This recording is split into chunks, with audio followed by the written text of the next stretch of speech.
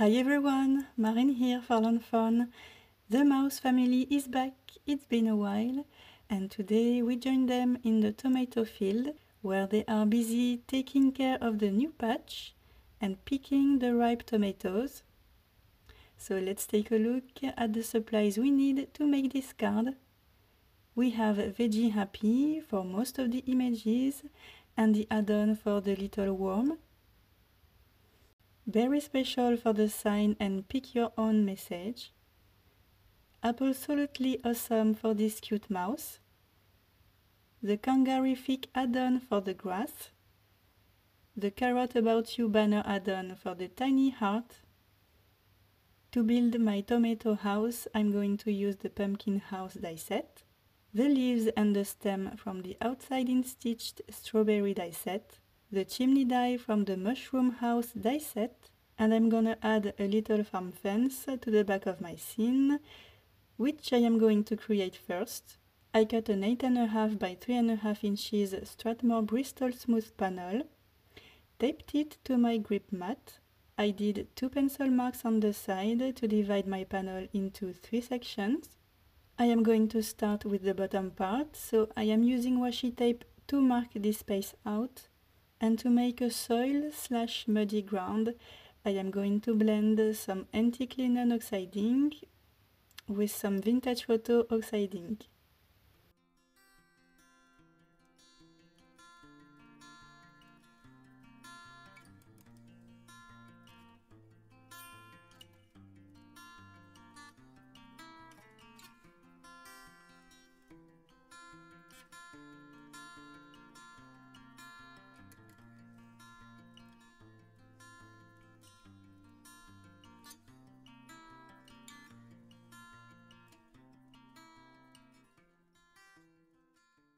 The soil section needs some texture, so I am mixing some vintage photo oxiding with water, and I am using my trusty small brush to add splatters on the paper. Now we can move on to the hills in the back of our scene. I placed another piece of washi tape to protect the bottom section. I taped my slimline hillside stencil, and to make those green hills I am using shabby shutters and mowed oxidings. And just like before, I am going to add splatters of rustic wilderness oxiding.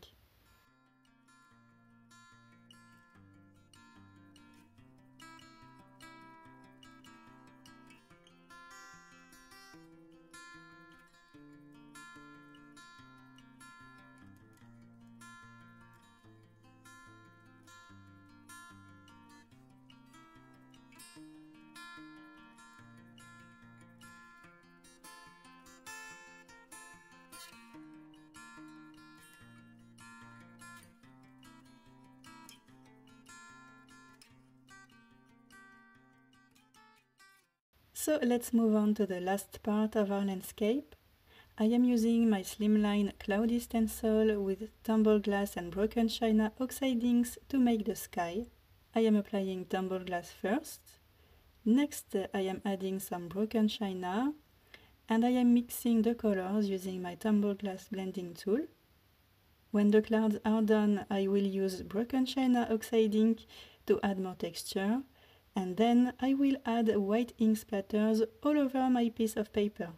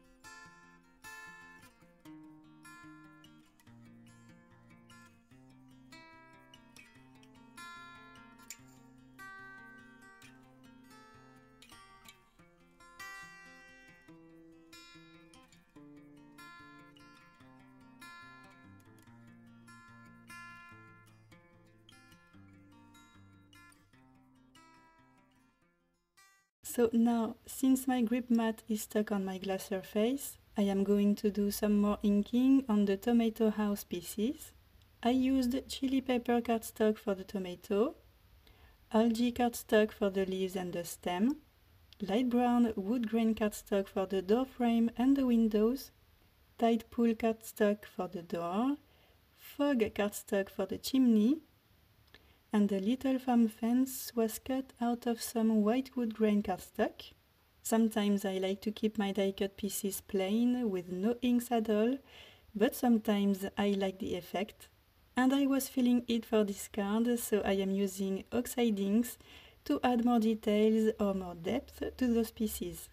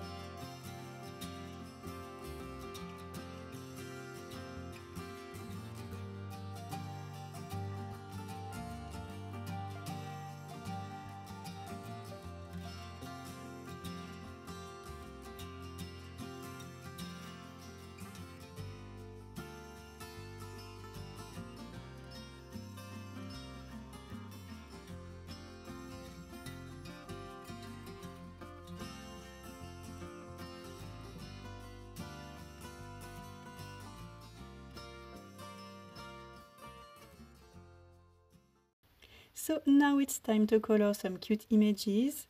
As always, I stamped them all using jet black ink. I used the matching dies to cut them all, and now I am going to color everything using my graphite brush markers and my Spectrum Noir markers.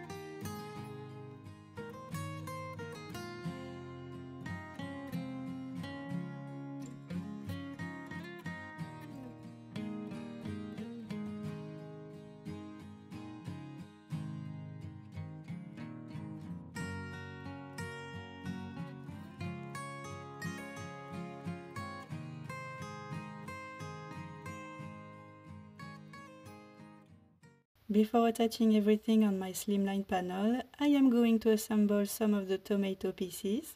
On this brown door, I want to keep the frame only, so I am cutting it off, and I am going to stick it on the blue door, and then I will glue the door and the two windows on this piece of sticky note cardstock I have here to create light inside the tomato house.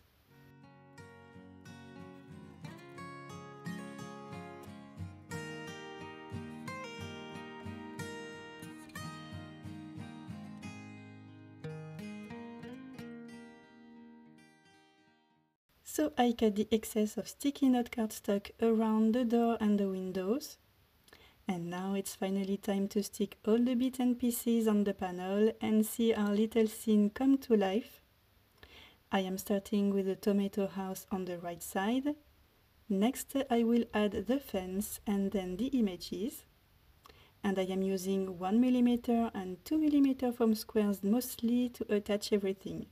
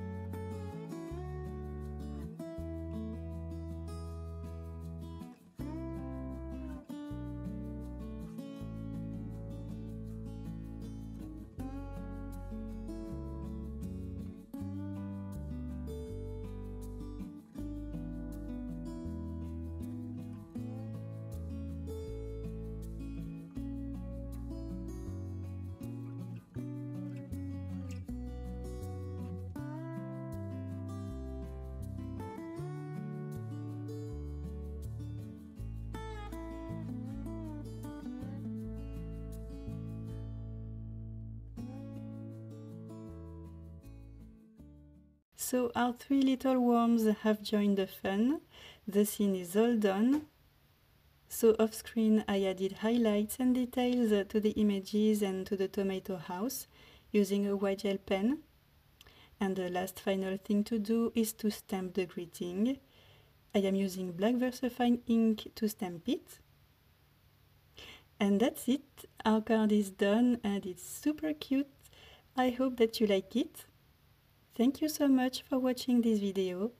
I hope that you have a lovely day. I will see you on the next one. Bye!